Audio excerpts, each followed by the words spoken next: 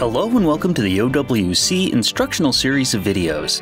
In this installment, we're going to show you how to upgrade the memory in a 21.5-inch iMac. The display on the iMac is held in place with an adhesive around the edges which you'll have to pry apart. This is an extremely tricky process which runs the risk of cracking the display, so you'll need to be very careful. We've gathered our materials, shut down and unplugged the iMac, and are working on a soft, static-free work surface. We are now ready to begin.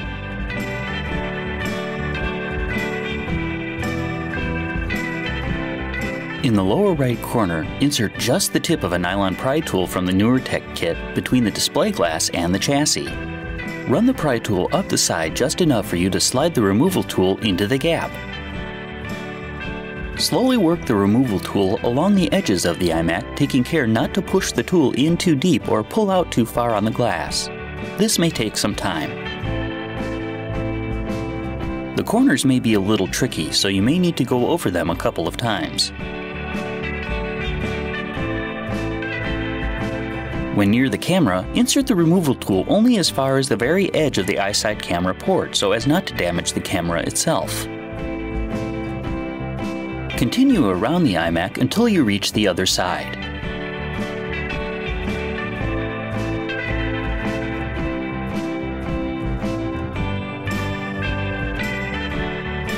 You may now lay the iMac face up on your work surface and attach the suction cups to the upper corners.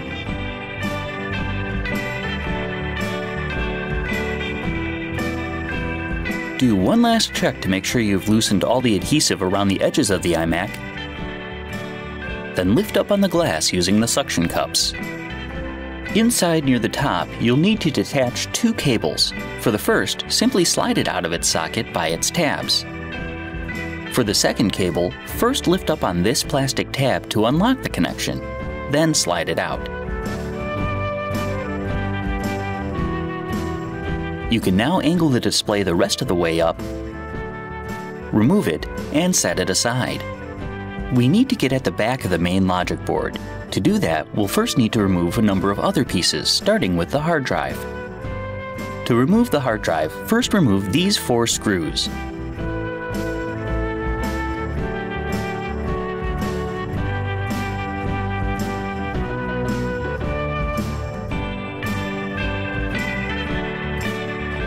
You should then be able to remove the drive retainers and lift the drive out of the bay.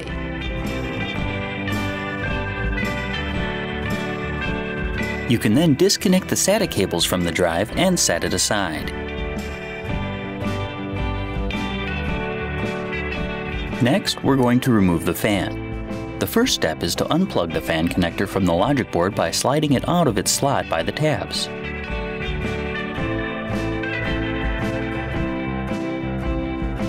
Then, remove these 3 Torx T10 screws.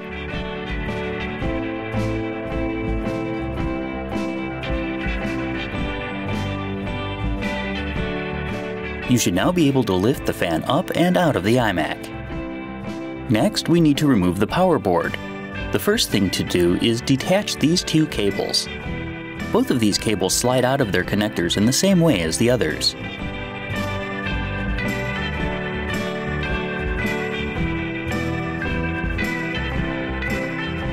Next, remove these 2 Torx T10 screws holding the board in place. You can now work the board out. This is somewhat tricky as you'll need to lift up on the plastic flange on the chassis to make enough room for the board to slide out.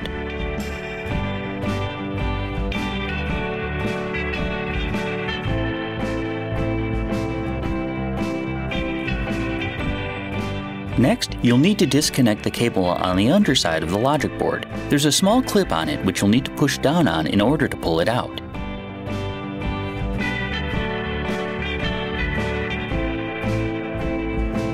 You can then remove a similar cable in the chassis of the iMac.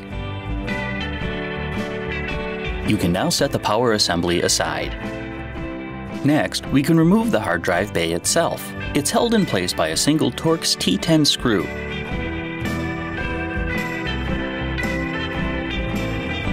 Once it's removed, you can then move the bay out of the way. Then, remove these wires from underneath this large metal clip.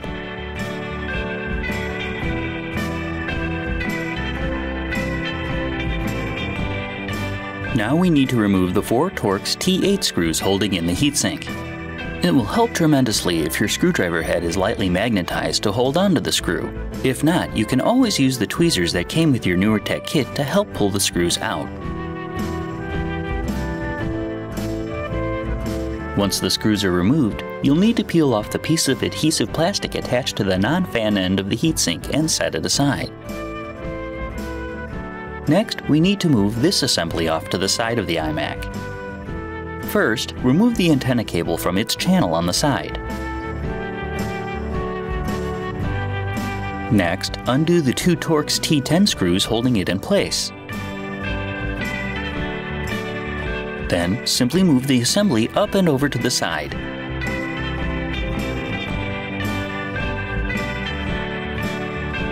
Now it's time to disconnect all the cables from the logic board, starting with these 4 antenna cables. To remove these, gently lift straight up on the connectors until they pop loose. Be careful when doing this, these connectors are very fragile.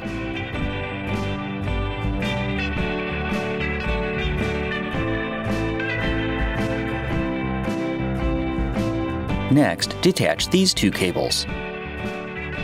For the camera cable, lift up on the tab to unlock the small handle. Then slide the connector out of its socket. Remove the speaker cable by gripping the tabs and simply sliding it out.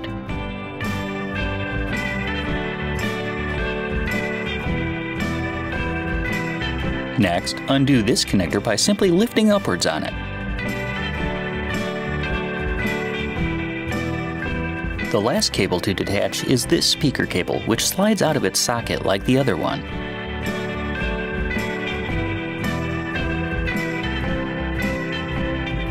Now we can remove the 4 Torx T10 screws that hold the board in place.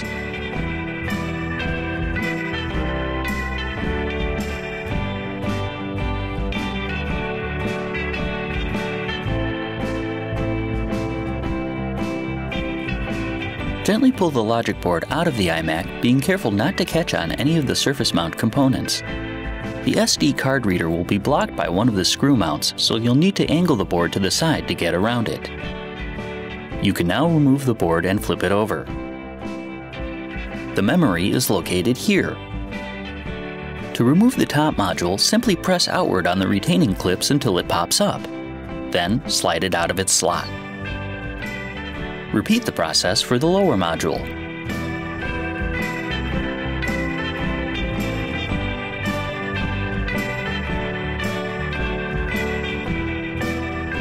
The memory modules have a notch that lines up with the pin in each of the memory slots. Align the 2 and slide a memory module into the lower slot at an angle until it's fully seated. Then, push down on the outer edge of the module to lock it into place. Repeat the process for the top module.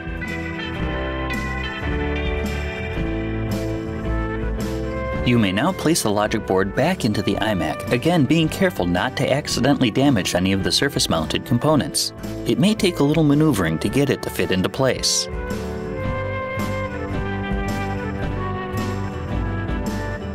After making sure no cables are trapped underneath, you can replace the 4 screws that hold the logic board in place.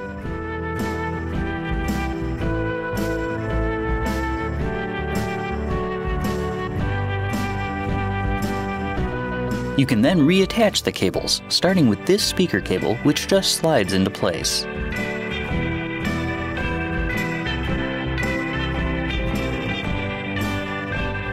This connector simply lines up over its socket on the logic board and snaps together.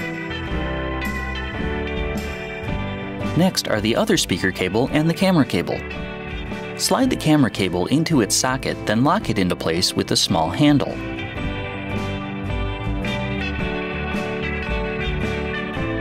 The speaker cable simply slides back into place like the other one.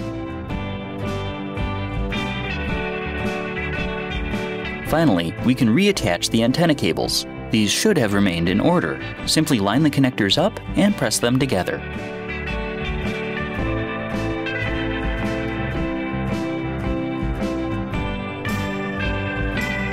We can now move this assembly back into place and tighten the screws to secure it.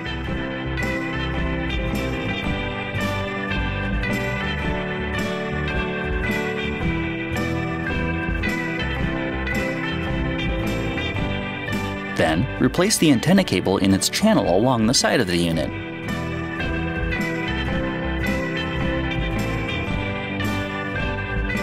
Finally, use a screwdriver to gently tug on the fabric loops to make sure none are stuck underneath. Next, we need to replace the heatsink screws.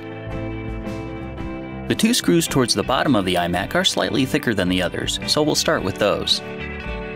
Then, the slightly thinner screws can go in the remaining two spots. Finally, place the plastic cover back in place over the heatsink vent. The residual adhesive should allow it to stick.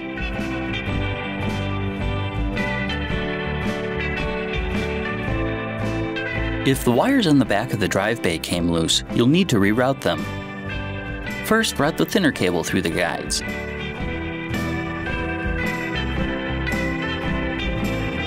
Then, the thicker one. Set the bay into place and tighten the screw part way to hold it while you make sure the cables aren't pinched underneath.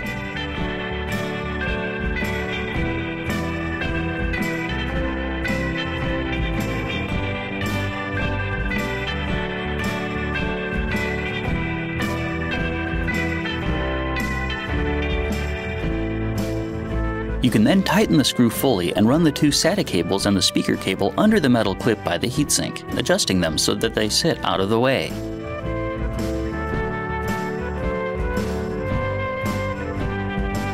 We can now replace the power board. First, slide this small cable into its socket in the chassis until it clicks into place.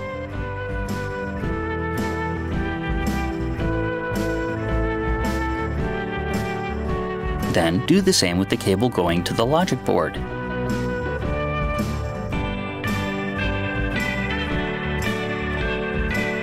You can now maneuver the board into place, being careful not to catch it on the plastic flange on the chassis.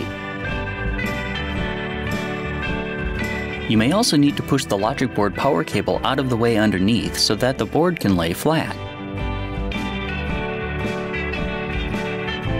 Once you have it in place, you can secure it with the 2 Torx T10 screws.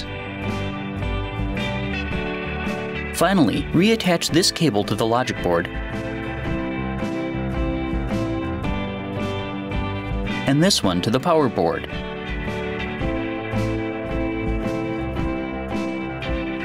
You can now attach the SATA cables to the hard drive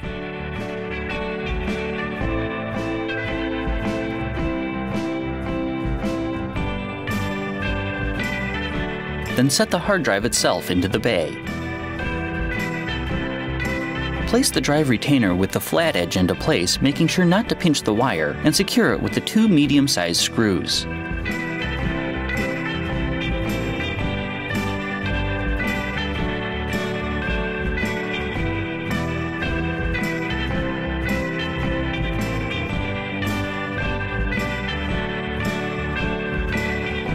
Do the same with the other side. The side over the power board takes the long screw, and the smallest screw goes in the remaining hole.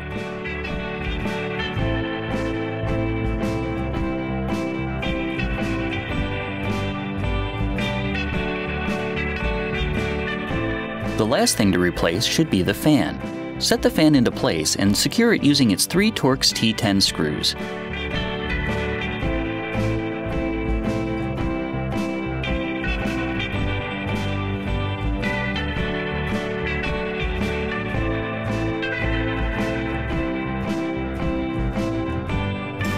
You can then reattach it to the logic board by simply sliding its connector into place. Now it's time to replace the adhesive that holds the display in place. First, peel up any of the adhesive remaining on the iMac. It should just peel off.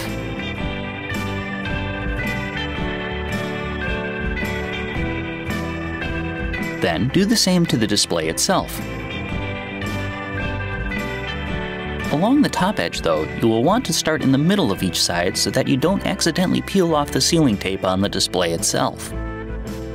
Starting from the bottom corners and moving towards the top center, you can now attach the adhesive strips around the edges of the iMac, replacing the pieces you just peeled off. You may need to trim the pieces a little bit around the corners.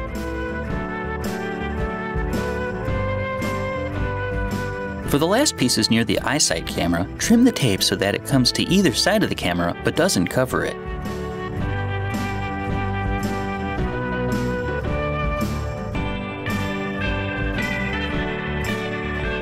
Once all the pieces of tape have been placed, you can remove the paper backing and set the display along the bottom edge. But don't close it yet. We need to reconnect the video cables. Reattach the lower cable by sliding the connector into its socket and locking it into place with the handle. Then, simply slide the last connector into its socket.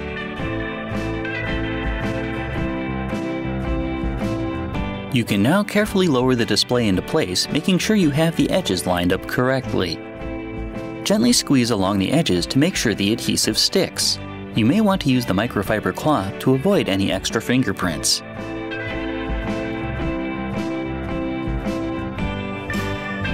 You can then detach the suction cups and set your iMac upright.